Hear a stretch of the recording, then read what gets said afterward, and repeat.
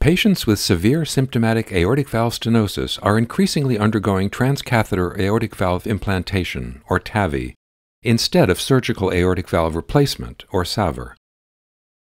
A new trial assessed whether TAVI would be non-inferior to SAVR in lower-risk patients who were eligible for both treatment strategies.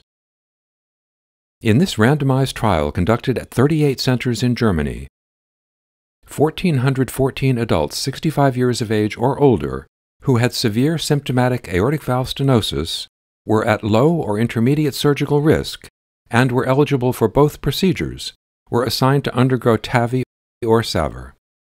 Transcatheter and surgical valve devices were chosen by the patient's heart team.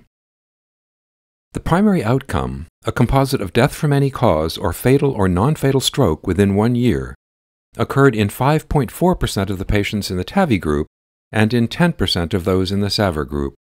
TAVI therefore met the trial criteria for non-inferiority. Among the secondary outcomes, death from any cause occurred in 2.6% of the patients in the TAVI group and in 6.2% of those in the SAVR group.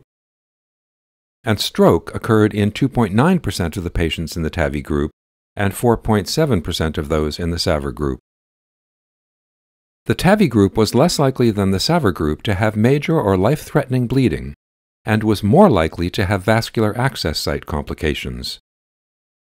The authors conclude that in patients with severe symptomatic aortic valve stenosis and low or intermediate surgical risk, TAVI was non-inferior to SAVR with respect to the primary composite outcome of death from any cause or stroke through 1 year of follow-up.